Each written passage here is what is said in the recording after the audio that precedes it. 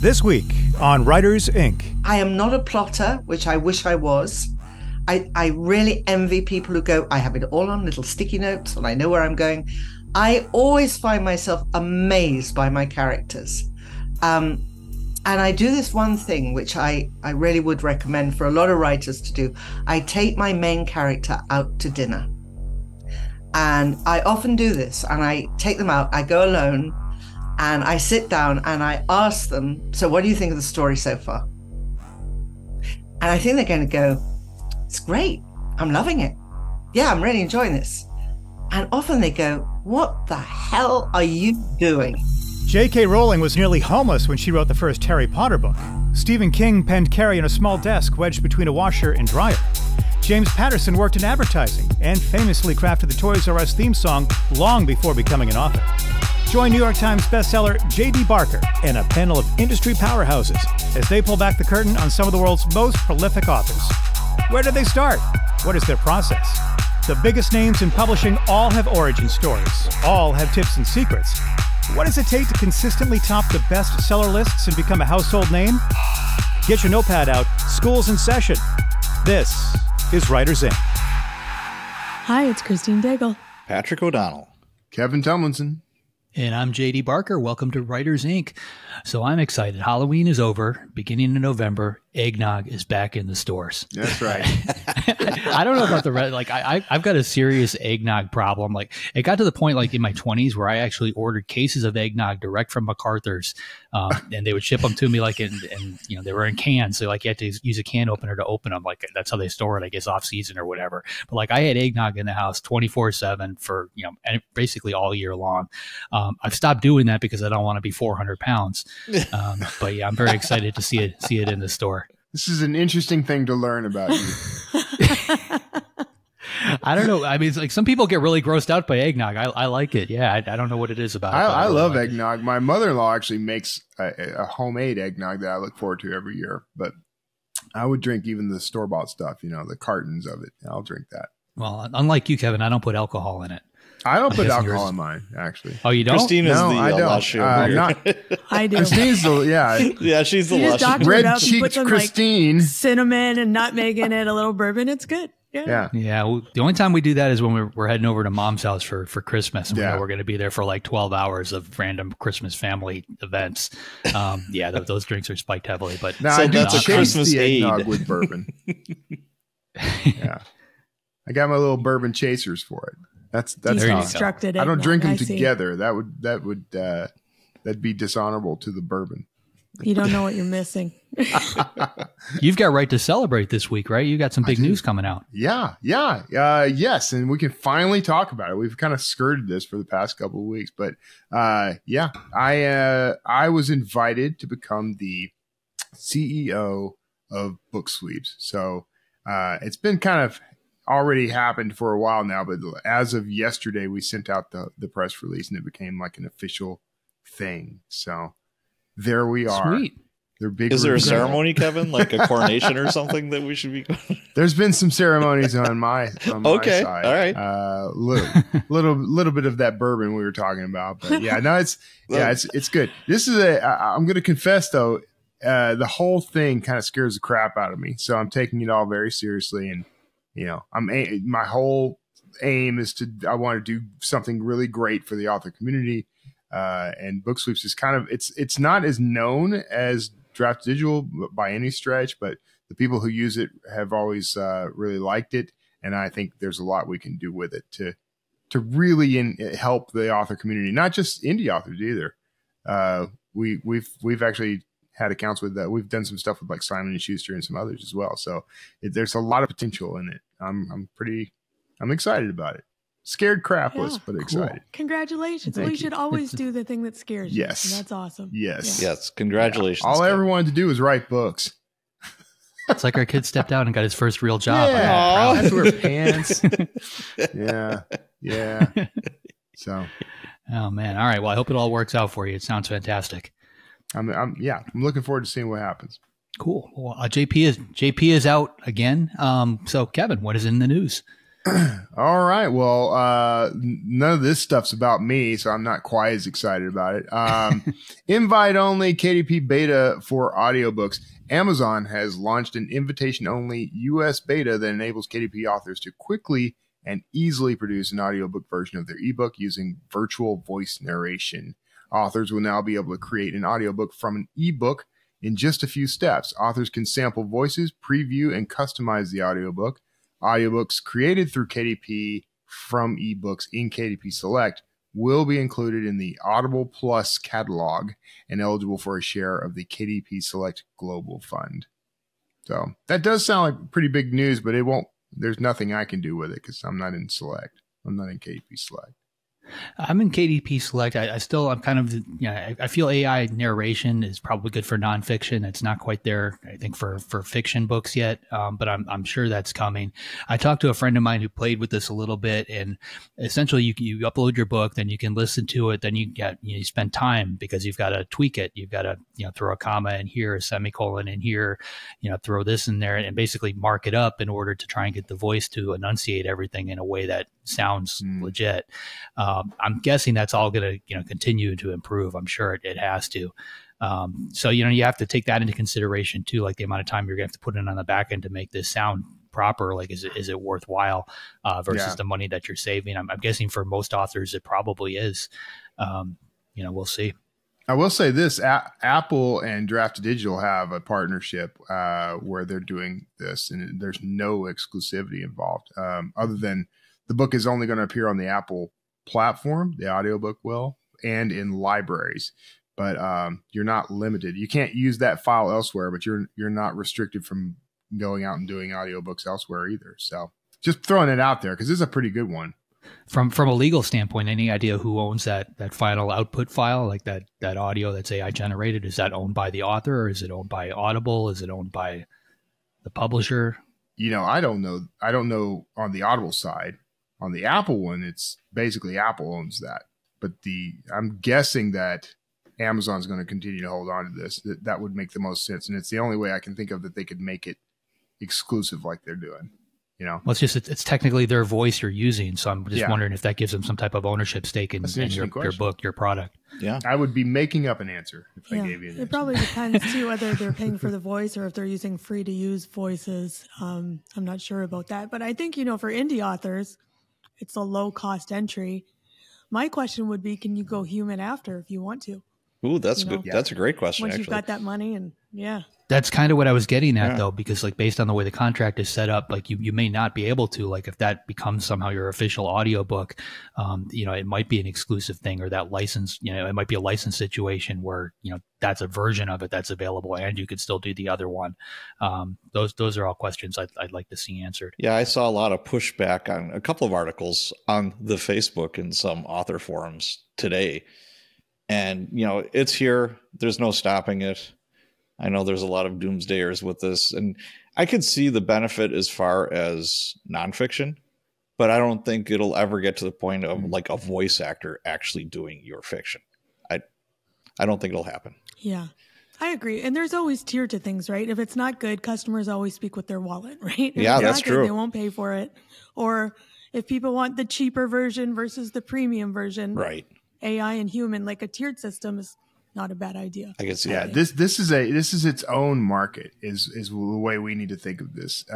There's going to be the market for, human narrated books. That's not going away just because AI can do it cheaper or faster or whatever. There will be people who hate the AI narration, and then there will be the people who are willing to pay a lot less and tolerate it. And the quality is not bad.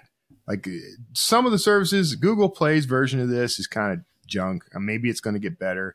Apple's version of this sounds pretty good to me. Not, still not in human narration level, but it's going to improve over time too. Sure. So I think they're basically just creating a whole separate market. I think Amazon would be crazy to prevent the authors from also having a human narrated version because they can make even more money. Yeah, that makes Amazon sense. seems to like money. I'd like to see some licensed versions come out too. I'm totally on board if I can get Morgan Freeman to read one of my books. Exactly. Yeah.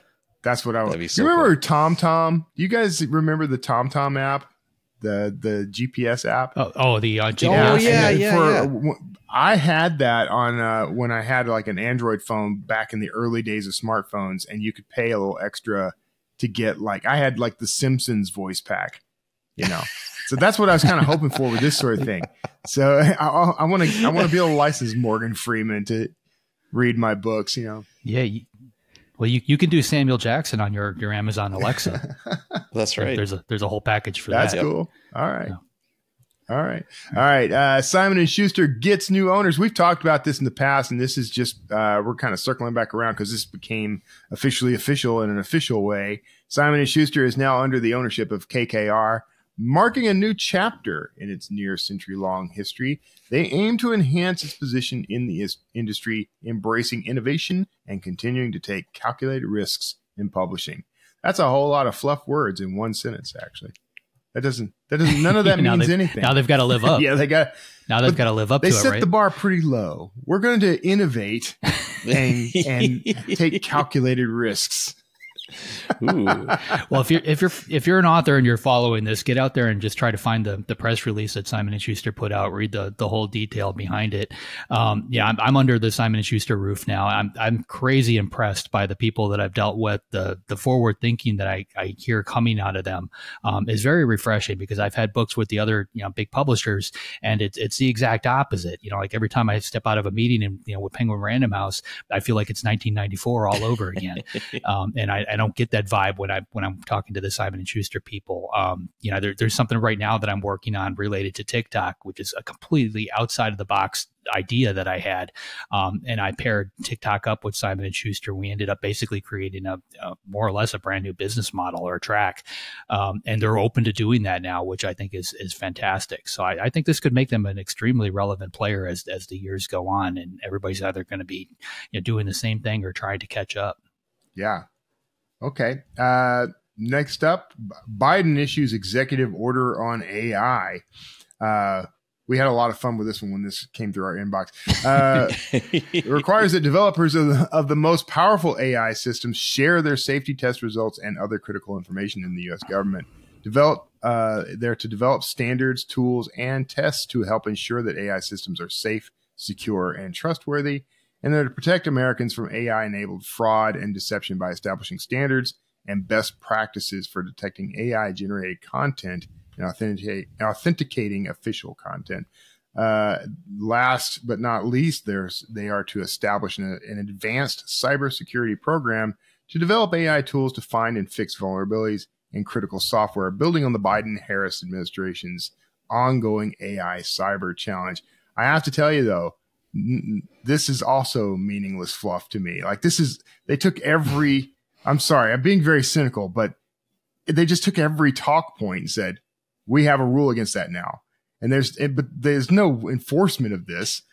So I think it's cute. The government thinks they could actually rein this in. It's kind of right. Sweet.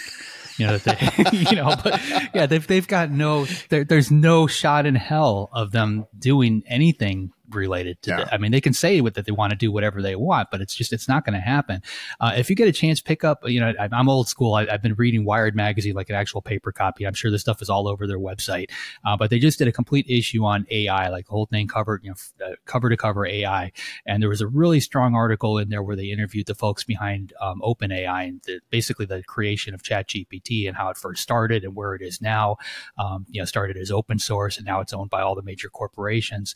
But like the developmental process, this was basically created behind closed doors. They didn't have to open those doors, and they didn't open the doors until it was almost at the point where they didn't have a choice anymore. Like this thing was just kind of grew into a little bit of a monster all on its own, and all of a sudden they released it. The next generation of AI, that's exactly what's happening. It's being developed right now behind a closed door somewhere. We're going to hear about it 6 months after it's basically released or created. Once it starts looking for Sarah Connor. Is no different. Yeah. Well, yeah. I mean, like the government can't the government can't even get people to update their address when they move. How do you expect they couldn't get water out to after Katrina? There's just so many they've got good intentions, but it's just it moves so slow, and AI is just moving so fast. It's God bless them. Like I said, it's cute. Yeah, it's like when your 3-year-old starts making up rules for you. You know? Yeah, that's what it feels like. Like this is a little game that Biden gets to play, and he gets to stand on a stage and make some official proclamations about something some people are scared of. That's what it feels like. I just picture him taking the AAA batteries out of his calculator and thinking the job's done. I have disabled. That's his idea of what AI is. Humanity wins again. We're good. All right. You recommended reading Wired Magazine. I have to throw something in here at the end. I mean, why waste your time on Wired Magazine when you can go pick up Indie Author Magazine? Fresh on the stands this month with a very attractive cover. I would, but like I saw the cover and like, God, like some people will do anything to sell a copy or two. I can't give this thing away. Yeah, I'm on the cover this month. So November. And he is wearing Indie pants. Author Magazine. Yay to you, Kevin. I am wearing pants and a spiffy sports coat. Yeah. I want to see you get like a cardboard stand-up of that cover, and it needs to be behind you the next time we record. Yes. Okay. Like a whole walls, like 4x8 or something. One of those fat heads, bigger, those like sport ones Challenge that you can accepted. get. Little bobblehead. Yeah. As long as you can dress it up in costumes. That's what I should have done for Halloween this year, was dress as my cover. Just have the sign. That's what I'll just carry the magazine around with you. That's right. Hey, look at me. I'm that guy. Oh, JD, who's up this week?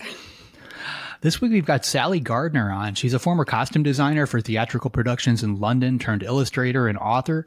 She's since sold more than 2 million copies all over the world since becoming a full-time writer. Her latest title is called The Weather Woman, and it's out now. Here she is, Sally Gardner. So we are talking about your book, The Weather Woman, which is set in the 18th century between two frost fairs. And the main character, Neva, can perfectly predict the weather. Do you want to tell us a little bit more about the book? I'm always told that you should be able to describe a book in a sentence to sort of give it its oomph. And I've really never been able to do that. I have to admit failure almost to begin with on not being able to do that. But I live in a part of England which is on the Sussex coast, and the skies are utterly, utterly breathtaking. And it came to me, this idea, as I was walking along a beach thinking, what if you could forecast the weather in a time when no one believed the skies belonged to anybody but God? And I thought that was just a fascinating idea, because in the Regency period in England, the skies were not to be looked at. You were not supposed to look up, because you might see the feet of heaven. And consequently, people wore their clothes, so they'd be dressed for every occasion of the weather. And it was just the beginning of people beginning to say, no, that isn't right. The weather has, it is an issue that we could look at, and God won't reproach us for looking at it. But it was in that line.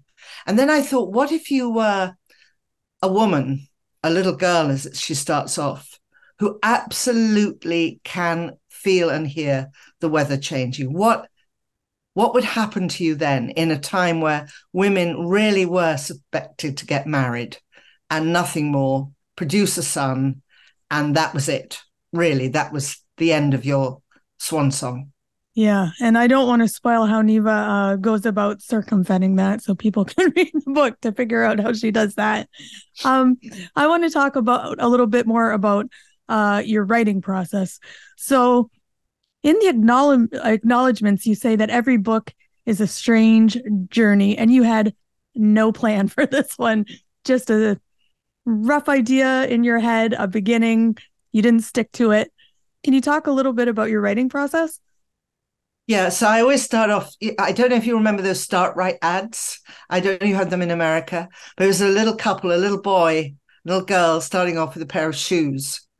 And I always think about that. I always think, I always say, it's just nothing. I start off in a very bad pair of flip-flops with no mobile phone, no sweets, nothing. And I find myself halfway up a mountain. And I think, oh, I can do this. I can get up there.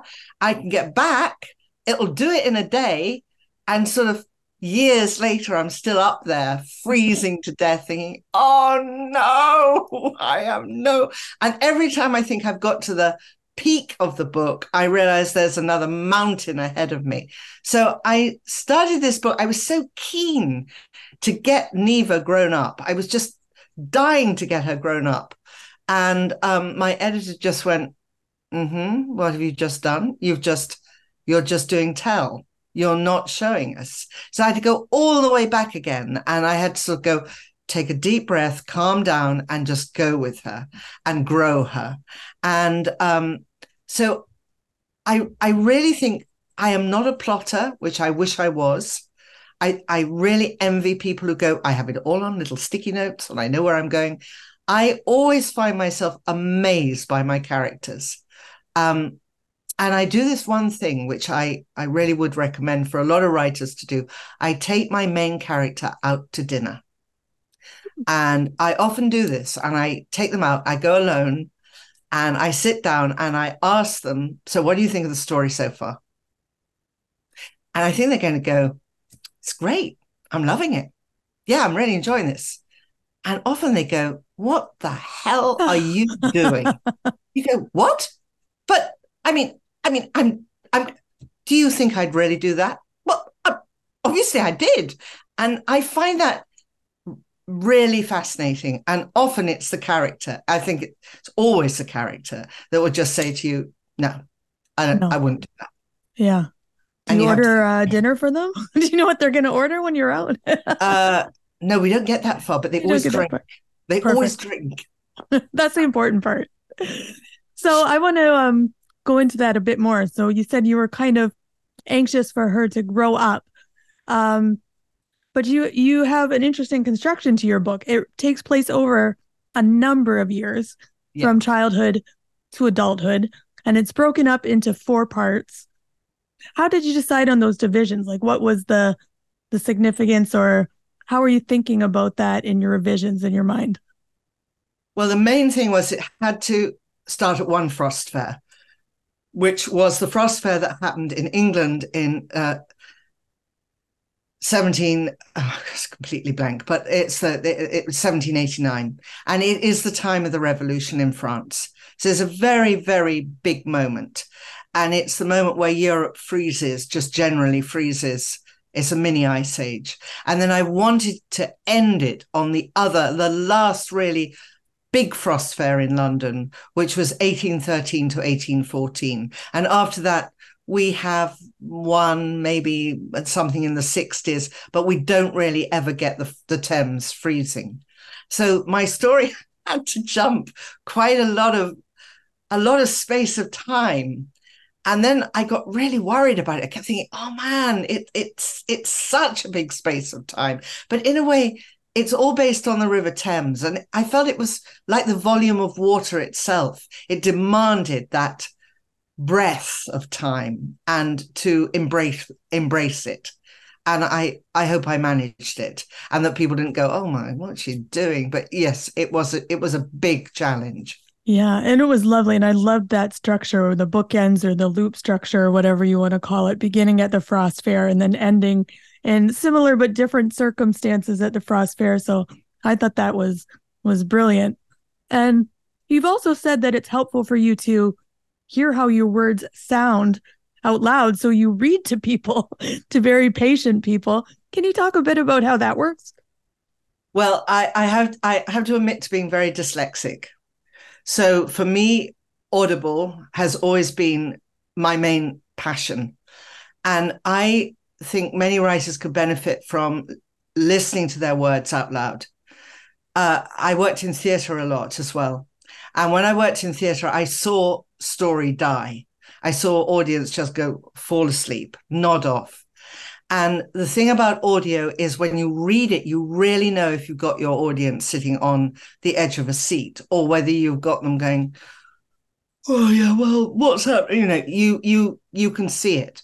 So I have very dedicated people who listen to me. I have 3 of them. who are very patient and who go, yep, I'm on the sofa, read away. And then with one particular scene, which was the sex scene in this book, I got 3 younger women to listen to it to see if they thought it was working for them. So I'm very specific about what I read. And then I have people who look at my work, and I'm very lucky. I have Adam Mars-Jones who looks at it, and I have other writers. I'm very blessed in that respect. But I think reading aloud and hearing what I call the beat of language, and have you made your words dance? I mean, you can write a line and it sounds great in the head, and then you read it out loud and you think it's dead. It's not doing anything. And I find that fascinating. I used to be an illustrator, and I love line. I love the thick, thin, and I try my utmost to do that with my words. That's beautiful. I love that. Yeah, I think that's a great tip. I kind of do it with my little Word AI voice, which is probably not as great as hearing it in my own voice, but that's amazing. And so you've said you're dyslexic, so I'd love to ask you about that, if you don't mind, if you don't want to talk about it. Because believe it or not, you're not the only dyslexic author that I know. And I just find that, I don't know, inspiring, because it must be hard. I'm just curious what other tips you might have for other authors who are dyslexic that might help them with their writing. Okay, so I was born with a head full of stories, but someone thought it was a joke to make it that I couldn't spell a word and that I wouldn't understand grammar, but that I would have an absolute love of language, and that some of the words would come out wrong because I'm severely dyslexic. And what I have discovered is I need help. I do have someone who puts it all into what I call clean script, which is my personal thing. I never want anyone to see my bad script, because I call it now my shorthand. It's illegible. And then I write and write and write. And obviously technology has really helped us dyslexic writers, because we've now got Grammarly, we got spell check, we've got Dragon Connect, we've got voice recognition. We are beginning to be held in a way that we have in the past was really, really hard. People like Scott Fitzgerald, who were dyslexic, really struggled with this. I feel, in a way, thanks Steve Jobs, I am in a much better place than I would have been. I mean, I don't think I would have been a writer if technology hadn't been there. I sort of came in on the beginning of the wave, and the wave just began to hold me. I think the main thing I would say to people with dyslexia who want to be writers is no. It's nothing to do with spelling. I always say this to children when I talk to them. I say, everyone can sing. So all of you can sing.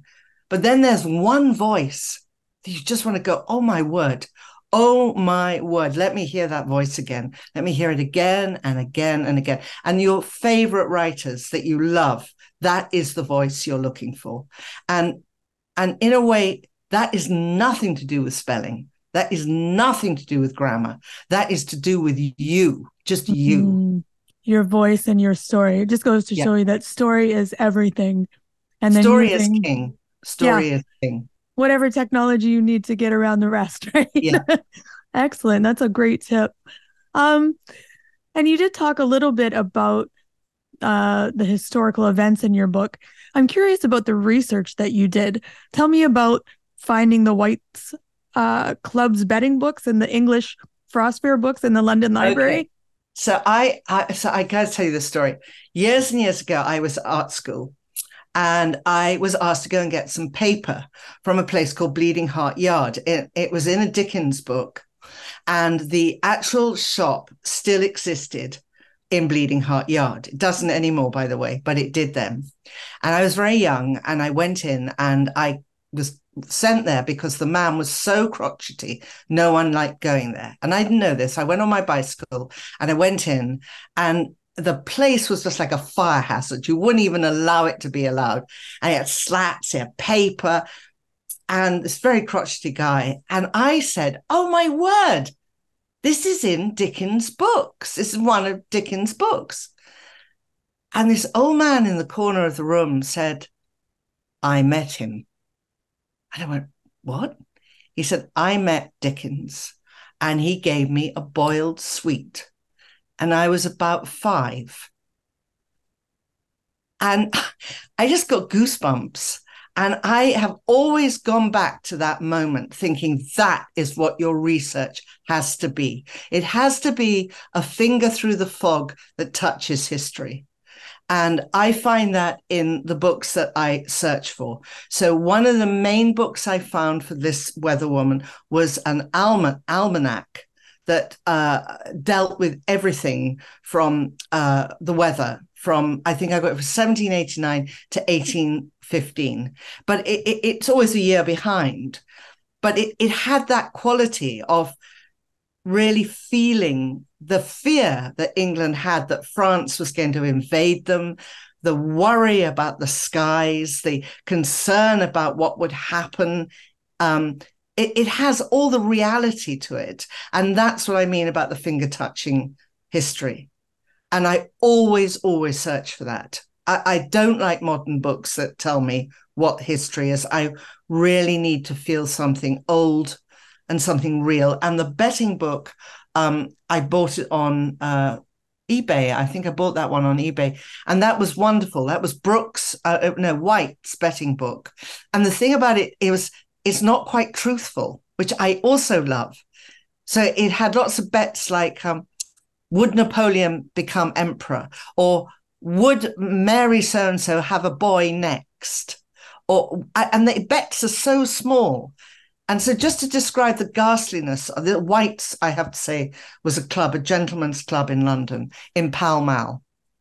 And it was said that if a woman walked down that street, she was ruined for life, just by the mere fact she'd gone down there.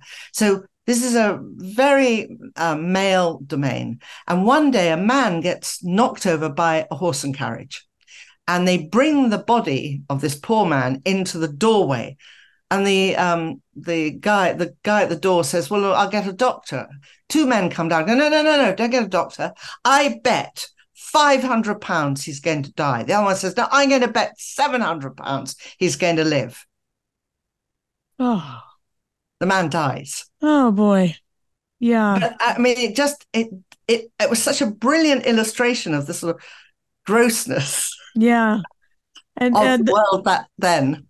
Absolutely. And you felt that in your book, in the bets. Some of the bets are so bizarre, and you're one friend there who will bet on anything to his, not to his benefit anyway. No.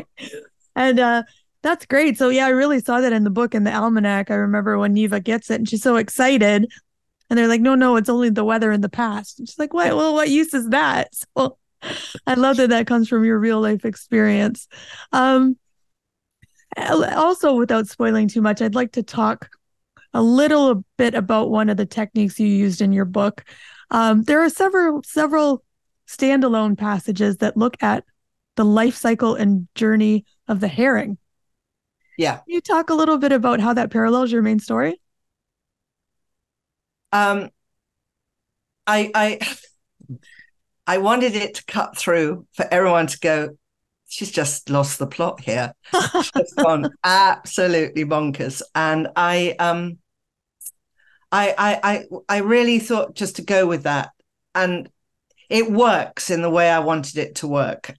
I really can't talk about it too much because I do end up giving everything away. But the herring is vital to the plot of the story. And I like the idea that, the story is plodding along and this fish is just still swimming and it's still got years to go, and it's growing into maturity, and it's going down to where it's going to breed, and it's coming back again, and the story is still running, and everyone's thinking, why the hell is she going on about this herring? But yeah, it has it's a lovely technique, and it is a lovely parallel to your story. So I think it's for the writers listening, something worth looking at, how you can do that looks like, well, what is this? Maybe this is not tied in, and then they'll see. I'm not going to spoil it. So. I think it's quite good I think in this age where I think we are becoming more and more attention deficit. Mm. in reading. And we become more and more this. I somehow think you've got to shake people from, what's that? I think that is a vital thing to reading. I don't know whether this is interesting or not, but I've also got to this theory about chapter lengths. Because I personally feel anything over 3,000 words in a chapter is dead in the water. But I feel if you do small chapters, it's a psychological thing. People think, oh, look, I've read 2 chapters. Well, maybe I'll read it. And once they've read and they feel they've got enough numbers under their belt, they're very unlikely to let it go. And it's a dire book. They're more encouraged to go, oh, I just read 25. Wow. So my page count and my chapter counts are low. Yeah, I agree with that. I do the same thing. I try to keep it, probably like 1,500 words is usually my target. So yeah, I totally agree. The potato chip scenes, you've eaten one, you might as well just eat one more, right? Yeah, exactly. So, Exactly. It is exactly that. Yeah. Oh, I had one chocolate. Oh, I'll have another one. Yeah. That's Why leave the awesome. rest in the packet? Exactly, right? They're just a couple. They're small. I'll just have another one. I'd like to ask you a little bit about theme, which is always interesting because I know some writers don't think about it at all. But you quote John Locke, who says, the necessity of pursuing happiness is the foundation of liberty. And I'm just curious if that was something you thought about early on as sort of a guiding light, or is that's something that came out organically, or was it a later add-in? I'd love to hear about that. Okay, so I wrote a book called The Red Necklace years ago for children. And I did a lot of studying on the French Revolution. It always riveted me that happiness is in the American Constitution. And so where does it come from? And it comes from the fact that it was the right of kings to be happy. It wasn't the right of France to be happy. It was just the right of their king. Okay? Mm-hmm. So when Louis the 16th is about to be on the guillotine, he is asked how many days was he happy? How many days? I mean, considering the whole of the nation is there to make him happy, how many happy days did he have? How many do you think he said? None. I don't know. No, you're pretty much there. 2 hours while 2 hours. Out hunting. Oh. While out hunting while the Bastille fell. Well, I just thought that is fascinating. And in a way, it's an elusive thing to put in, but it's always riveted me that it became into a constitution. And it is the pursuit of happiness. It isn't the right of happiness. It's a very subtle difference. Mm-hmm. So you're not saying it's your right to be happy, because that means nothing, but you have the right to pursue the happiness. And it's what the king was only allowed. So in a way, it is the ultimate of liberty. Yeah. It is the ultimate sort of badge of we are free.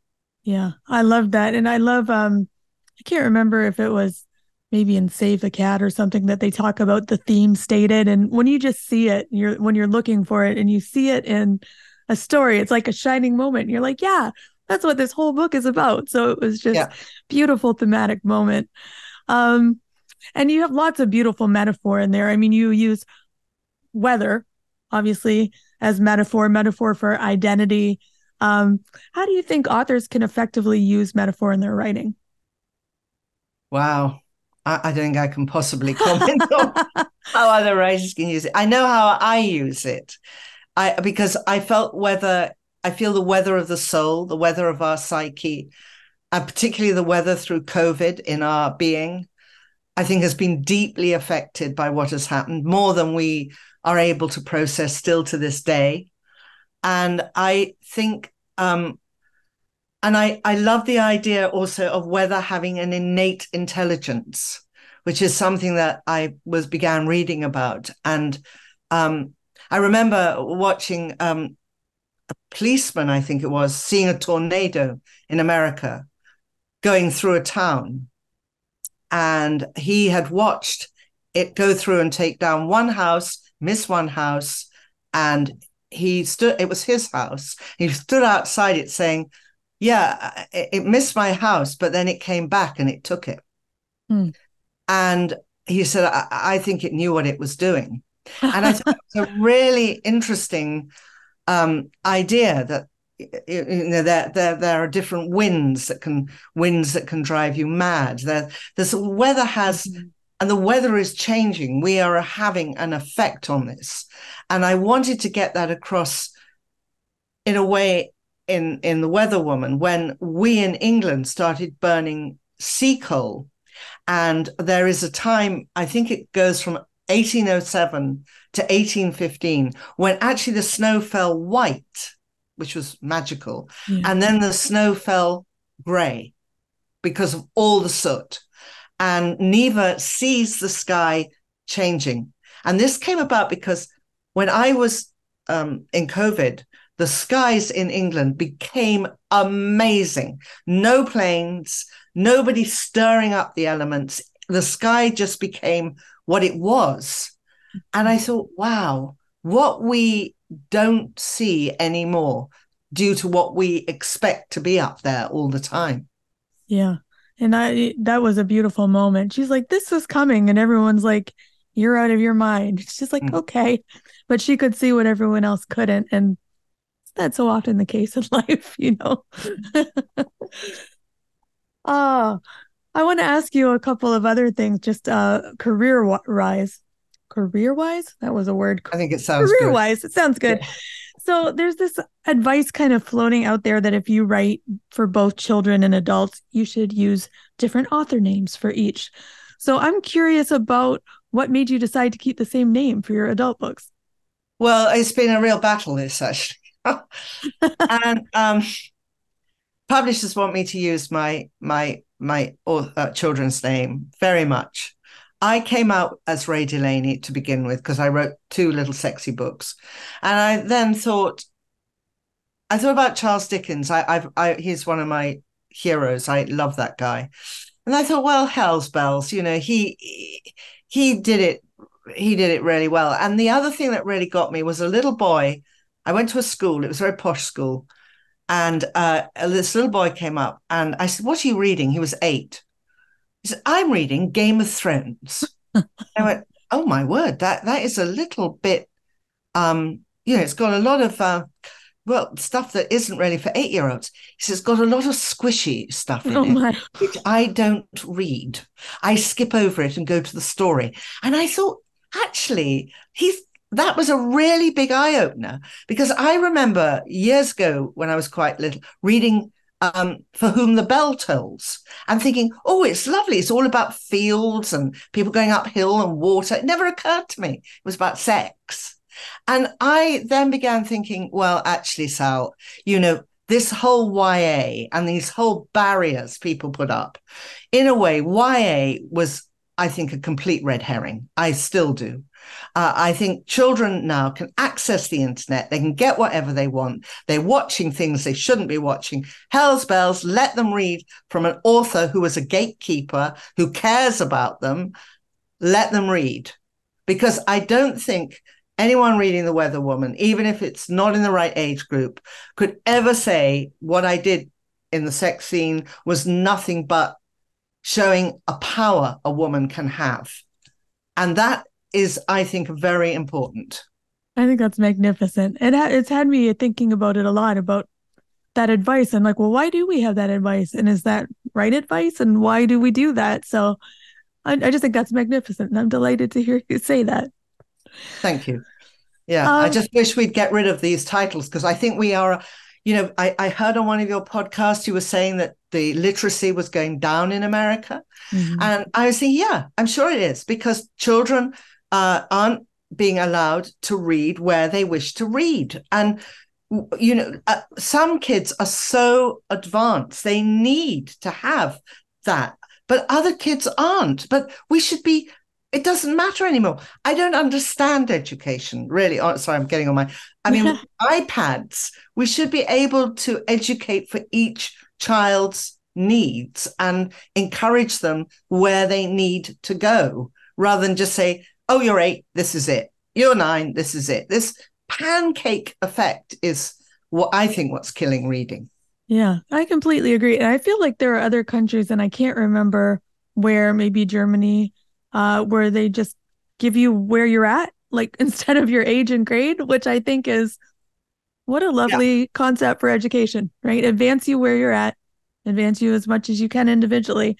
Yeah. I don't know. Maybe we can Well, revolutionize some education. We'll start a school. I don't know. Awesome. Okay. And as we're wrapping up, I just have one final question. If you could give a piece of advice to new and aspiring authors, what would it be? I think just be bold. Don't try and find the niche that no one's done. Just be bold. Just write what you feel from your gut and your heart and what really interests you. Don't worry about who's going to read it. You're writing for you. Just write for you and relish it. Because I tell you, the first time you write a book and it goes well, it's probably the last time you're really going to run in the fields of glory. Because after that, it's like, oh my God, where am I going? Where am I going? What am I doing? Yeah, just love it while you're doing it. Just love the boldness and go for it. Okay. Have you ever taken your main character out to dinner? You know, Taking them out for drinks. I don't know about out. Yeah, out to dinner might be a little out there. I think I often, when I teach classes, I always tell my students that they need to know their main characters as well as they know their best friend before they start writing that first page. And I do firmly believe that. And I think it's along the same lines of what she was saying. Like Sam Porter, who's my lead detective in the 4MK series, like I know what, if I drop him at the mouth of Disney World, I know what ride he's going to go on first. I know what he's going to eat for lunch. I know about problems he had in high school. And like none of this stuff will ever make it into a book, but like it's in my head. Like I've shaped him to the point where he's a real person. And I think that kind of thing comes across on paper. What she's really telling us here is you also need to trust your characters. A lot of times, especially for the plotters, you write an outline, you have a story that folds out in a particular way. If you do that, you're going to find when you sit down and start writing, the characters may have a very different idea of where that story is going to go. And at some point, you've got to make a decision. Do you follow that character, that persona that's developed in your head and now become somewhat real? Or do you try to force that individual into following the outline that you already have?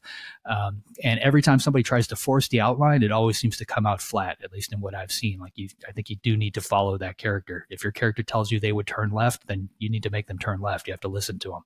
I know Dan Kotler really well. And he's much smarter than I am, so it's kind of fun to kind of tag along behind him. Because he knows everything. I mean, he's that guy who's like, he's almost like the Cliff Clavin of fiction. Like he knows a little bit of everything. And so it's kind of fun I have done this scenario. I did these interviews with him and with some of the other characters from that series that I used as email for my email newsletter. And it was really interesting to kind of do that because, I'm having to kind of hop personas back and forth as I talk to myself effectively, but I got surprising answers out of all that. So I think this exercise of, doing this sort of thing with your characters, take them to dinner, take them to drinks, sit down and write a dialogue between you and them is a good exercise that I think would be very helpful for character development, but also just for understanding your character better, but also for understanding like your relationship to that character, which is equally important. Yeah, and you don't want to stop with just the main characters. Make sure you hit some of the other ones too. Otherwise, you end up with two really strong characters and a bunch of paper characters. That's true. Well, I think there's it's not unusual to have a lot of you inside your characters. So it's already kind of built in. So that's not unusual. And like you said, your main character might be cooler, better looking, have more hair, etc. But you already kind of know them. That. I just said smarter. Yeah.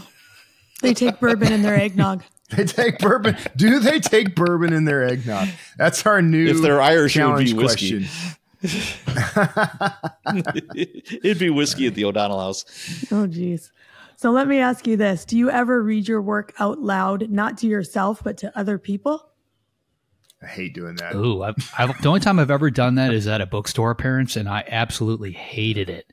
And I only did it because like the bookstore owner is like, well, you need to read a chapter or two before you talk. And, and every time I've attended one of those kind of events, like the author always did, so it just kind of feels like, the thing you're supposed to do. But like I stopped that, at like 2 or 3 books in, mainly because like, from my standpoint, if I were going to see somebody that I wanted to see, whoever the author is, like I could read the book anytime I want. I can, see those words anytime I want. What I really want to do is have a conversation with them, or I want to hear some stories that aren't in the book, or I want something different. So you're like, why waste the 15 or 20 minutes of that? Aside from that, like, I've never like stood in the corner of my office and just read my book aloud or anything. If people are doing that, then that's you don't do news to that. me. I do that. Now, so I've done this several times at like when I've been invited to speak at like schools or libraries or something like that, or an event somewhere. I've done it at some awards every now and then, but the one that's awkward to me, the most awkward version of this, and I now will not go on these podcasts, but the podcasts that want you to read a scene or something from your book are the most awkward things in the world. I've done it a couple of times and now I just avoid it. And I kind of get why you're doing it, but I wouldn't want to listen to that podcast personally, but maybe I'm just in the minority on that. But it's just such an awkward thing. Do you do all the voice? Do you do the voices? I try to do a little bit. I don't like go, I'm not acting this thing, I'm just kind of, but I change the intonation, and if it's a female character, I might give it a little falsetto, slight falsetto, not like I'm not up there. But yeah, I'll do a little bit of that because it just seems like I should, I guess. I don't know. I feel obligated. That's the thing. Yeah, you feel like you're supposed to do it, and as uncomfortable as it is, you try to do it, and I'm not going to do it anymore. I don't like it. The only thing that's even close to that is when I'm editing, I'll have the computer read it back to me, because when you hear it like that, you're like, oh yeah, did I actually write that? It's like, that's wrong. Yeah. By the way, so I've started doing that after fighting it for my entire career. Now that they have these automated things that can read it for you, I have it read it aloud. The one that I found works the best. So Microsoft Word can do it, but on the desktop version, it only has the like very Stephen Hawking sounding robot voices. Yes. But on the iPad or iOS version of Word, it has some fairly natural sounding, natural enough that it doesn't make me want to stab my eardrums. And I will, every time I'm done with the writing and in the editing stage, I play that, and it's helped me catch a lot of stuff, I have to confess. Yep. It's a good method. It's very helpful. Catch things with the voice that you don't catch when you're just reading on your own. I did think it was interesting, though, that Sally said, she related it to theater, how when she was writing plays, she could see where she lost the audience. So I'm like, that would be cool. I don't know how to translate editing into that, but I guess that you could make the argument that that's a really good reason to read in front of people, is that you can find where the novel's losing people. But I mean, that's true. If you're good at it, though, right? Because otherwise you're going to lose them just because you suck at reading aloud. So you got to get. I suck at reading aloud. You have to get Morgan Freeman's voice. Or if you're dyslexic like me, and you're jumbling all the words. Yeah. Yeah. The other thing that I thought that it was interesting in Sally's book, she used the English Frost Fair as bookends for her novel. So it starts with the Frost Fair and then it ends years later with the Frost Fair. What do you think about using like bookends or loopbacks? Is that something that you would do or recommend doing? I heard Frost Fair and it just made me it made me hungry. I don't know why. I just I mean, it's a callback, right? So you open with this, and you could do it at the chapter level. You can do it, a couple chapters through the book, halfway through, front and back, whatever. But like you open with one thing, and then you call back to it at some other portion, and just kind of take the whole thing full circle. I do that kind of thing all the time. I think I've done it, but I don't have any examples. I like that. It's like kind of a nice metaphor. I've seen lots of short stories, especially, but other books that they start there and they wrap it there, and you see how the characters changed or something. So I thought that was pretty. I mean, to give you an example, like I'm working on another 4MK book right now, and I've got a character who, surprise, kidnapped woman. But the first line of her chapter is she hears birds. And then I go with, it's just 4 or 5 words, so-and-so hears birds. And then I have probably, I don't know, 2-3 pages worth of stuff basically explaining where she's been and what happened and kind of getting her to this point. And then in order to bring the reader back to the fact that this girl is trapped someplace that she's not supposed to be, I call back the birds, so-and-so hears birds. So I just repeated that same sentence again. So I was able to take, all the exposition, which would normally just sort of be backstory, and kind of dump it in there and bring the reader right back to it. And if you do that kind of thing properly, like it happens very quickly, and you jerk the reader, through time, more or less. Yeah.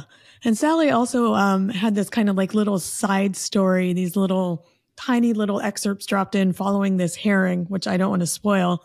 But she said, as we kind of become more and more attention deficit, you've got to shake people. You got to do something to grab them. What do you think about that?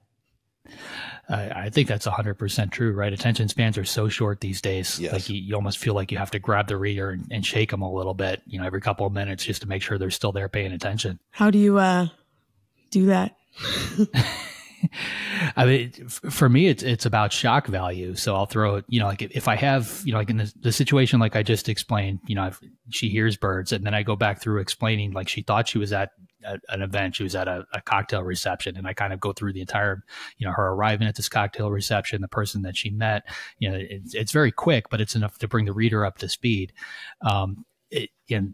Then I bring them back to the story with, she hears birds. So now we're back at the beginning. Now we know she's in trouble. And then the very last sentence of that particular chapter is the man she was with. She hears his voice like off in the distance, basically trapped in the same room she is. And she thought she was alone the whole time. So it kind of grabs the reader from left field. They don't see that coming. They don't expect it. And they're going to turn that page because now all of a sudden this happened, and you can't close the book right now without knowing how or why, and it causes them to go on to that next chapter. Yeah. One interesting thing also I thought that Sally did is she is using the same name for her children and adult fiction. What do you think about that kind of common idea out there that you should use pen names for different genres, different ages? Do you think that's right or wrong? I've heard a lot of arguments on both sides of this whole thing, and a lot of them, all of them kind of end up making some sense. And so it sort of comes down to like, what's your goal there? Right. My whole position has been from the start that even though I have pen names I use to kind of test some things, for the most part, I write everything under my name, no matter what the genre is. Now, I'm not switching from like, the audience is still generally going to be adults. So I'm not like switching from like YA to, I had a YA series. So maybe I do switch. But the whole point for me is I'm building a brand around Kevin Tumlinson. I want people to fall in love with Kevin Tumlinson, the writer, and then buy everything I write. Because that's the way I always did it. I first discovered like Orson Scott Card was one of my early influences. And I read, if that guy had his name on the corner of a phone book, I was going to read that whole phone book. And it didn't matter. He started writing some really out there stuff sometimes, like a lot of like religious fiction and things like that. And I read every bit of it because I was there for that guy's voice. So that's what I'm looking for. I want readers who are looking for me, not necessarily Dan Kotler or any of the other series or characters or formats I write in. It's all about brand, right? That's basically what you described. You're creating a brand. So why create 3 or 4 different brands? Unless you have to. Like she had mentioned, she wrote 2 erotica novels. It's very different from the other stuff she wrote. Like in a case like that, it makes sense. When it comes to, young adult and that sort of thing, I mean, look at somebody like Bob Stein, R.L. Stein. He wrote it into kids at, really young age with Goosebumps. And then he created Fear Street. And if he wanted to, he could easily create adult novels.